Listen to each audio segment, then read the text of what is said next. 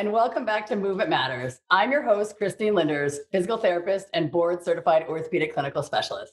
Many folks have spent more time cooking at home in the last 12 months during the pandemic. And I've been hearing more and more from my patients about pain while cooking, whether it be foot pain, knee pain, wrist or elbow pain, even neck and back pain. Today, we are joining Lisa Matsunaga, registered dietitian and cooking instructor, in her home to talk healthy cooking and how to enjoy it without pain. But before we meet Lisa, let's learn some quick tips to get rid of pain while cooking in video number 1. If you are suffering something called tennis elbow on the outside here or golfer's elbow from doing too much gardening or clipping or working with your hands, it can be very painful to lift a heavy pot off the stove or chop certain vegetables. So I wanted to show you some stretches you can do so that it can be pain-free while you cook. So you hold your elbow straight, stretch your wrist down here. You can hold for 20 or 30 seconds. You also flip it around and stretch the underside. Make sure you pull from here and not at your fingertips so that you get the wrist. You could also bend your elbow and stretch it this way as well. Or here, you can put them together and stretch them this way or stretch them this way. The other thing you can do to help to strengthen is also work on your posture, because if you're slouching forward like this, it puts your wrist extensors and flexors at a disadvantage. So it's important to squeeze your shoulder blades back. You can clasp your hands behind your head and squeeze back. You can take a band if you have it and rotate outward. Squeeze your shoulder blades together. Work on that good posture so that you can prepare your meals for yourself and your family without pain. Now, I'd like to welcome Lisa Matsunaga, owner of wellnesskitchenhi.com. Welcome, Lisa, and thank you for coming on the show. Nice to see you. It's great to see you. So tell me, how did you start wellnesskitchenhi.com? I want to know. Yeah, so I started Wellness Kitchen because I'm actually a registered dietitian. I'm not a professional chef, but I felt as a dietitian, I felt like there was a big gap between telling people what to eat and what people were actually doing at home. And so, you can give them all the facts and numbers that you want to a patient with, high cholesterol or diabetes or something. But what are they actually going to do with it at home? And so I wanted to show people, bring them into my home, show people, these are the things you can cook that are easy, they're healthy, but they also taste really good. And you don't have to compromise taste for health. Yeah, and I can vouch for that because I had the opportunity to sample your wellness kitchen and I loved it. And I walked in and everything was set up. We had aprons and recipes. And the highlight for me was making all the food, learning how to chop different things, and then knowing that you can put healthy food in something perceived as unhealthy, like a lava cake. And honestly, I've had lava cakes so many times. But making it at your place, how you did it with all your healthy secrets was amazing because I liked it more than I did with the, unhealthy, so to speak, version in the restaurant. So I was kind of blown away. I love to cook, but I was blown away by the addition of all the healthy ingredients that you can put in there that you normally wouldn't, I guess, Yeah.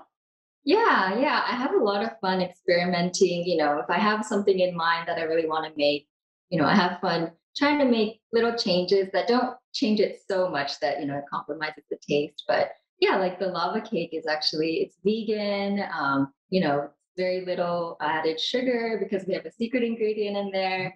It's one of the most popular cooking class menu items, I would say. And yeah, people, I get people who come who would never choose a vegan dessert on a restaurant menu, but then they try it and they're like, oh my gosh, I can't believe this is vegan, Yeah. That's fun. Yeah, it's amazing. So what kind of people come to your classes? I thought I would get a lot of, people who have health issues or allergies, and I do get those from time to time. And I can tailor menus. So if you have allergies or if you have certain restrictions, then I can tailor the menu to you. But I also just get a lot of people who, we have couples or families. I had like a, grandfather and granddaughter. Families who just want to make it like an intimate, memorable activity or a fun date activity. So yeah, it's been really fun, like meeting all the people. Everyone's excited, and they just feel very like, they're not just here to like cook and learn about nutrition. It's not like a serious lecture or anything. We keep it fun, and I take pictures of them and I send it to them after, and so then they can keep the memory. I loved it. So to add to that list of people who want to come, I did it with my coworkers, and it was so fantastic because, like, during the pandemic, we're going with the people that we're hanging out with the most as we're starting to kind of get back out there. And we work together, but we don't get to chit chat so much about other things. And we walked in, and like you said, it's so relaxed, and we were having fun pretty much from the minute we walked in there. And you made us these little, what were they, popovers maybe? Mhm. And the liquid butter, and it was amazing from the start. And and then we started cooking, and I know that, like, one of my problems as a physical therapist, because I'm hands-on so much and I've been doing it for so long, is I get a lot of wrist and hand pain and sometimes elbow pain just from overuse at work. And I do manage it with the stretches that I showed in video number 1 and things like that. But you had showed me how to cut an onion that I loved, because I think that's one of the things that, all my life I've been cooking, and I cut an onion this way and I do this that way. But all of us, I think, reinvent the wheel. And I liked how you showed it because it was fun and easy and new. And I think that's just another thing that people get when they come to your cooking class, is different ways to chop or different ways to squeeze or prepare your ingredients. I love that. I tried it here. I don't think I did it as well, but I really like that way. It's very simple and I don't have to think about it. Yeah. Oh, that's awesome. I'm glad that you tried it at home. Yeah. Yeah, Um, it's great. yeah. I think I like to, it's not just about the food and cooking. I take a lot of pride in, where I source my ingredients, how it's grown. I try to do mostly organic and wholesome ingredients. And so I'm very picky about, when I cook for myself and my husband, I always want the best ingredients, the freshest ingredients. And so I pass that on to my guests, and I just want them to have the best. So I also, show them how to shop healthfully, what to watch out for, how to read the labels, or how do you know your olive oil is real olive oil? Where do your pumpkin seeds come from? All kinds of little tips here and there that I think people, come away with learning a lot more than just cooking recipes. I bought the olive oil, by the way, and you know where I found it? I found it in Target, actually. I Yeah, couldn't find anyone. I good. actually happened to be in Target. I'm like, oh, let me just see what they have for olive oil, since I learned so much about olive oil, and I bought the olive oil. I love it. That was great. Yay. Yeah. Yeah. Target has a really good price for that. So I mentioned the wrist and the elbow pain that I had suffered, and so many of my patients during the pandemic were complaining of wrist pain, elbow pain, because they were cooking so much, and they're also gardening and taking care of their kids. And I think their tasks were a little bit more, or working from home and in a not so good setup, so that their wrists and hands were a little more compromised. So let's go to video number 2, where I show a quick home remedy to get rid of your elbow and wrist pain. As far as a home remedy goes for that pain on the outside of your elbow or pain on the inside, it's very good to massage out the tissue. Use your other arm to massage it out. You can bend your wrist up and down while you do it. Same thing on the inside. Kneading this tissue is so good. It feels so fantastic to loosen that up so it doesn't have pain when you go to grip the can opener or the knife or the pot. So that is a great tip. Don't be afraid to massage yourself. I do it all the time. I rub myself, I stretch myself. It gets circulation to the tissues, helps restore them more to normal. So Lisa, you have a little salad I see prepared there. I want to see what we can do for the viewers with this beautiful salad. What are we looking at here? So, um, so I already prepped. This is a very simple salad dressing. It only has 4 ingredients, but I love to make this at the beginning of the week. You can make a big jar of it, keep it in the refrigerator, and it'll last, 7 to 10 days. So it's a great way to ensure that you can eat, vegetables all throughout the week, and you don't have to worry about, what you have available to you. So I already prepped some onion here, just a fine mince. I like to use shallots, but today I didn't have any shallots. So you can either use, minced onion or minced shallot. And then I have a lemon here. it's kind of hard. Sometimes you get lemons that are hard and you feel like you're gonna have to squeeze really hard to get the juice out. And so what I do is I just sort of put my weight into it and I roll it. Start Ah, to feel it getting soft, like all the little cells inside are breaking up. And you just turn it and roll it and turn it and roll it. So that's what I'm doing now. Now it's a lot more pliable. I can tell there's a lot of juice in there. wow. Yeah, and then I'm just gonna juice it real quick. So, and I have exact measurements in my recipes that I print out and I give them to my guests. But I'll just show you real quick. Usually I just eyeball it. Same amount of chopped shallot or onion and lemon juice. Some lemon. The onion and the shallot, they just add a really nice savoriness to it. I feel like if it's just lemon and olive oil, it's nice, but adding a couple extra little ingredients gives it a little more, that like nice zestiness and umami flavor. I like that how you're massaging it. That seems very easy on the wrist versus as I tried to just grip the hard lemon and squish. Like you smooth it out and then squish. This is fantastic. Yeah. You actually end up doing less work. I feel like you're not, trying to get Yeah, you're not, it looks easy actually. it. Yeah. So I have about, equal amounts of lemon juice and chopped onion in here. And then I like to add some Dijon mustard. So this also adds another little layer of flavor, just about a teaspoon. And then some salt and pepper.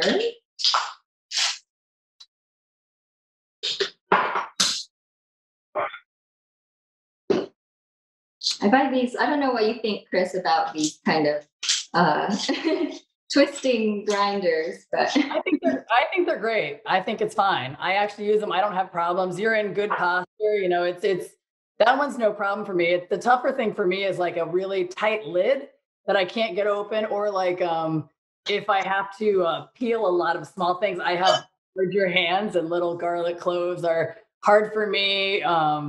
Chopping things that are hard, like a butternut squash or something like that, I bake them first and then I microwave them or do something like that first to soften them beets because I can't chop them first until they're soft. mm-hmm. Yeah, I use the microwave sometimes to soften kabocha or hard squashes to make it easier to cut because yeah, it's so hard. It can be kind of dangerous trying to, cut I it with a agree. big knife. Yeah. So, okay. So I have the Dijon mustard. I did the salt and pepper. And now I'm just going to add some olive oil and I'm going to drizzle it and stir or whisk at the same time. And the Dijon mustard actually does double duty. It also helps to emulsify the dressing. So emulsifying just means it becomes a uniform consistency. So you're not getting the top layer of oil and then the water on the bottom. It all kind of comes together nicely. That's great. So, like, if you store this in the fridge for the week, will it separate or will it stay together? I think in the fridge, after a while, it is going to separate because Okay. the olive oil will harden and it'll rise to the top. So, yeah. So, if I'm making a salad, I'll put the dressing out onto the counter first and then start making my salad. And by the time I'm done, then yeah, it's ready to go. Okay, good. Yeah. So, I'll show you this in a second. I'm excited about this because I'm getting hungry and I like making homemade dressings. I'd spent some time in Italy a few times actually, and their salad dressing to me tasted very I don't know, it was like it was perfect and literally all it was olive oil and salt and lemon. Yeah, yeah. I mean, when you have good produce, right? You don't want to cover it up with heavy dressings or really strong flavors. So yeah, this is also see how it's like starting to emulsify. Yeah, it's Um, beautiful. yeah, so it's kind of creamy looking actually. So yeah, that's basically it. And then you can I have a little salad here. I have some strawberries, some watermelon radish, avocado. Um, and some pistachios. And so this is sort of a spring/summer salad. Hold up the watermelon radish. I don't know that I've ever had one of those before, but it looks so great. It looks like a little baby watermelon. Yeah. Radishes. I've never had a watermelon radish. Yeah, this is a pretty small one, but some of them are huge and it's just adds such a dramatic, crunch and then the color and it's great for you. So when I test the dressing, Mhm. I actually like to use the part of this, a component of the salad when I'm testing the dressing. So that way, you know that okay, this is how it's going to taste all when it all comes together versus just tasting the dressing by itself. And so usually I'll take like a lettuce leaf and I'll dip it in there, give it a taste. Like, oh, then you need a little salt, you need a little more lemon or olive oil, and then you can just make it your own. I So love it. yeah, I that's it. that's so simple. That is so simple. So this is one of the recipes. How do people find out for your menus? Or do they choose a menu online? Do you custom cater a menu to them? How does that work if they want to do a cooking class with you? Yeah, so you can go to wellnesskitchenhi.com and then you can click on menus and there's all the pre-made menus there for you. But if you have things like an allergy or you don't like a certain menu item, you can mix and match for the most part. You just send me a message and then we can go from there and everything is fully customizable. Yeah, I love that. So we have a question actually from a viewer. Thanks for sending that. It says, I was diagnosed with arthritis 2 years ago and have had to tolerate gradually increasing pain. I started taking turmeric as a supplement about 2 months ago and have found it to be very effective to relieve back, hip, knee, and ankle pain. Would you recommend it or are there precautions to take? I'm not a doctor. And so like with supplements like that, people can try it. And with turmeric, actually, I have a lot of patients who it hasn't helped.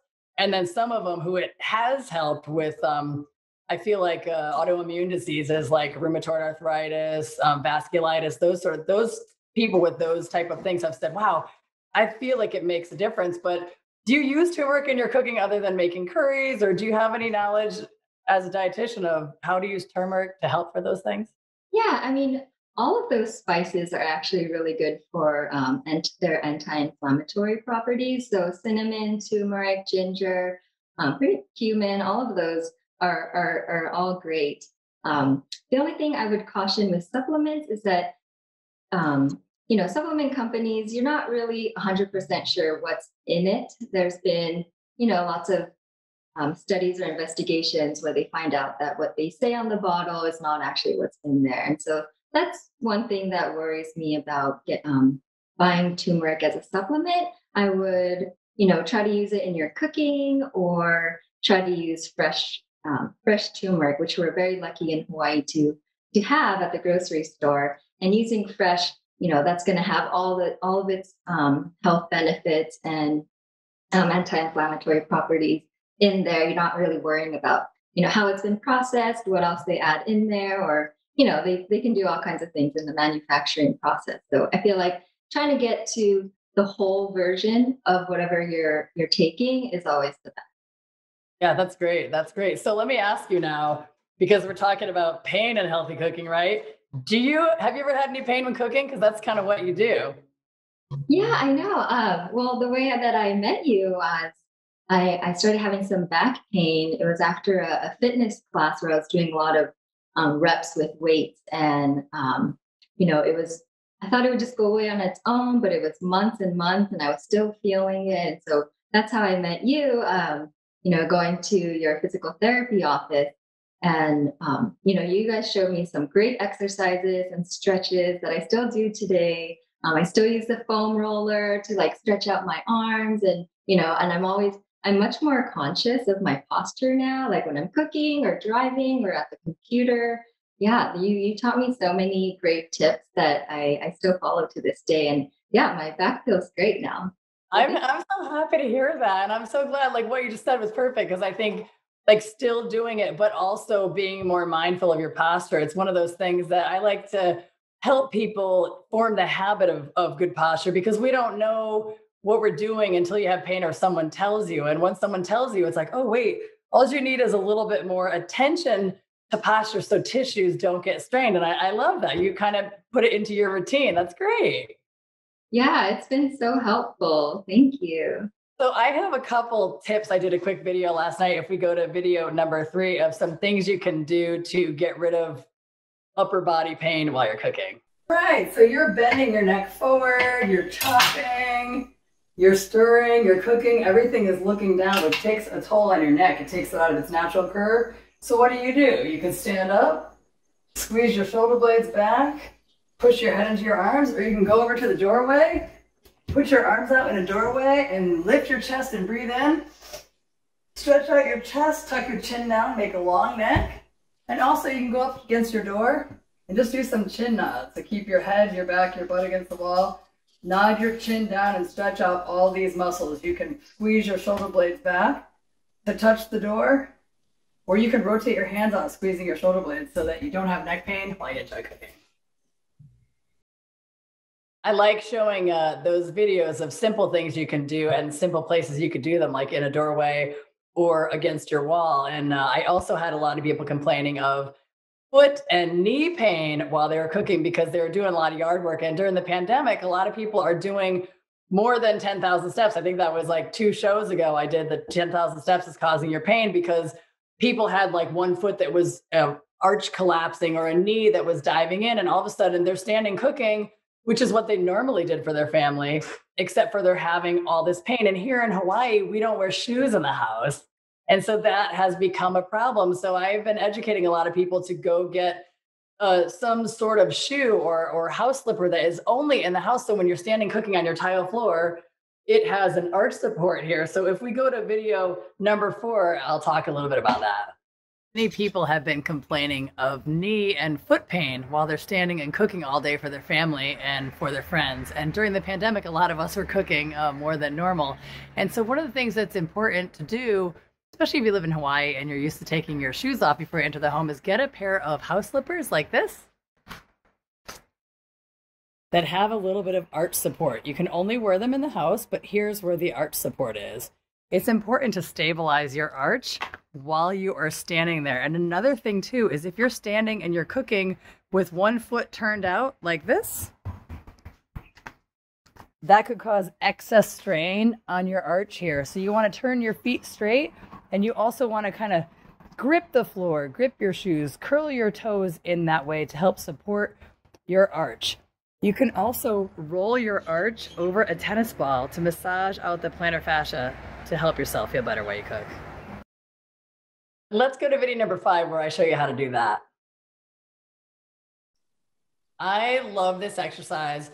I use it for myself. I'm on my feet all day and I love to cook as well. And so I just sit and massage my foot over. This is a golf ball. You can use a tennis ball, a lacrosse ball, any sort of ball, a frozen water bottle people will use as well, just to relieve the tension in your arch, especially if you have been doing more walking or exercise outside. So Lisa, how can people get in touch with you to book a class? They go to your website? Yeah, you can go to my website. That's wellnesskitchenhi.com. You can also go to my Instagram. It's wellnesskitchenhi. And you can see all kinds of photos from past classes, things I've been cooking, things that are on the cooking menus. And I just wanted to mention that right now all the classes are private, so I'm not mixing groups. So you're going to have your own class with just you and your loved ones. And maybe in the future I'll do some open classes where you can mix groups. But right now every class is private. So yeah, 2 to 5 people.